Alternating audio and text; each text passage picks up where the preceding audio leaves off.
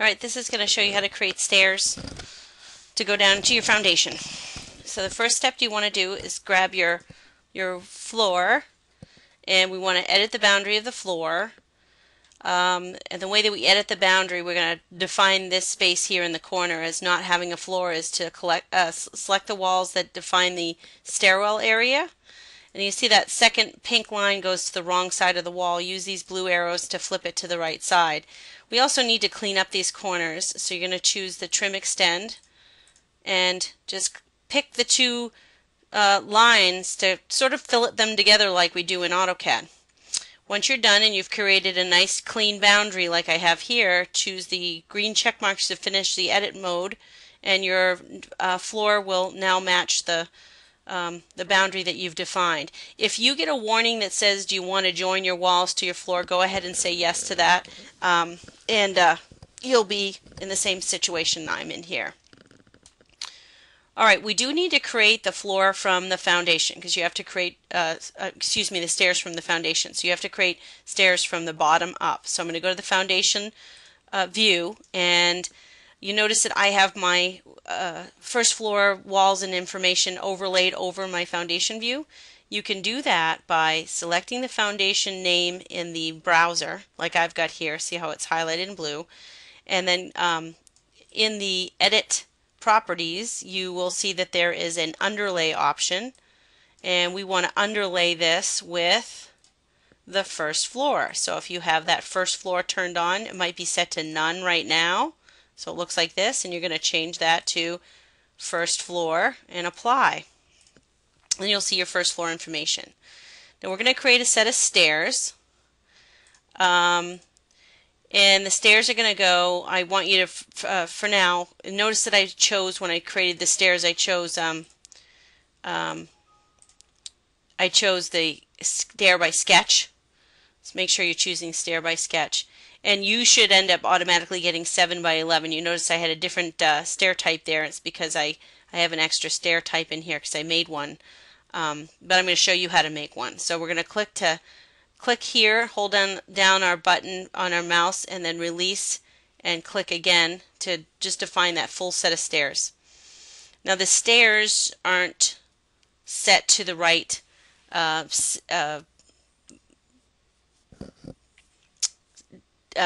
tread and riser heights.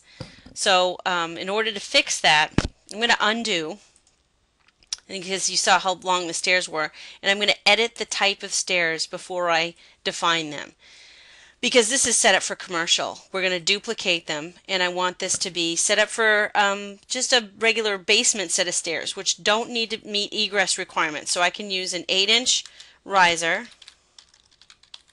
and a 10-inch tread, and that would be completely acceptable to use for a basement set of stairs. Okay, so I need to reflect those same changes in our tread depth and riser height. So now I've set up a stair style that's going to work with the basement stairs. Now I want to also define what my top level is going to be. So top of wall is going to be to, the top level should be to the first floor. And then we know that we're obviously defining stairs from the foundation, so we don't need to define a foundation. There's a top offset. There will be a bottom offset we're going to have to add once we define the stairs, but we can do that. There's a base offset right there. So we have foundation, and our base offset should be to the top of our slab or 4 inches above our foundation level. Alright, now we're ready to actually define the stairs by run. So we click on run, and I want to click here and drag in the direction I want the stairs to go in. So it's defined 12 treads to get from foundation to first floor, and we want to see what those 12 treads look like. So I'm going to hit the checkbox, and it would be helpful for us to see a section view in here. So just to remind you how to create a section view, you can always create one and delete it. Doesn't matter. You can make as many as you need. So I'm going to click on a section view and pick here, and then pick over here to define the direction I want to view the section in. And then we can double click on the section view so we can actually see those stairs in section. Those stairs have been defined perfectly because that tread right there we're going to end up extending to make it into a landing. And then we want to make sure that this distance from here to the edge of the stairs is 3 feet. So I'm going to choose the annotate button and click on aligned and pick on the edge of the wall and the edge of the riser there on the stairs. Then I can use the stairs as my highlighted object and put in a number that I want that to be. Now because I'm going to the edge of the foundation wall, this is going to automatically be set so the landing will be the right size if I set that to 3 feet. The top of the landing, that last tread, I want to extend it and turn it into a longer tread. And I'm going to show you how to do that with editing the boundary of the stairs. So let's go back to our foundation view. I'm going to select the stairs and edit the sketch. And I actually want this last riser to go all the way back here and be aligned with that wall. Do you see how that's going to extend that and turn that into a tread? I mean a landing rather than a tread because we've made it 3 feet 10 inches wide. The other thing I'm going to do while I'm here is I'm going to just clean up the stair widths and have them match my wall widths. And then check the sketch. That's okay. That warning is okay. So let's look at the section and see.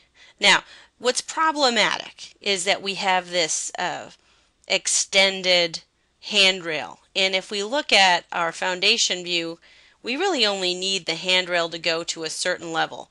And we also don't need both handrails. So I'm going to select the handrail on this side and delete it.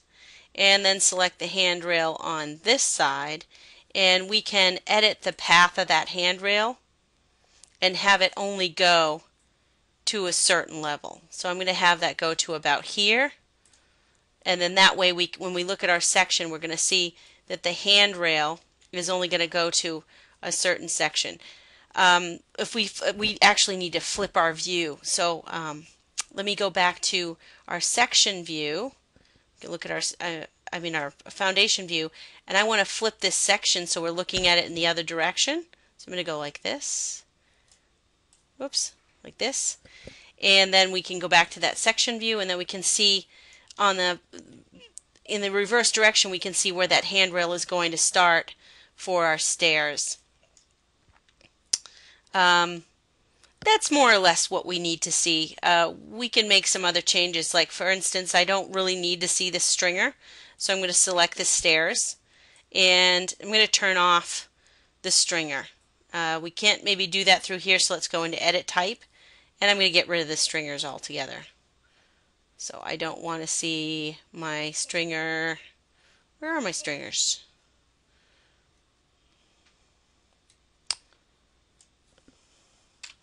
Here they are. We've got right stringer and left stringer. Instead of having it say closed, I want none and none.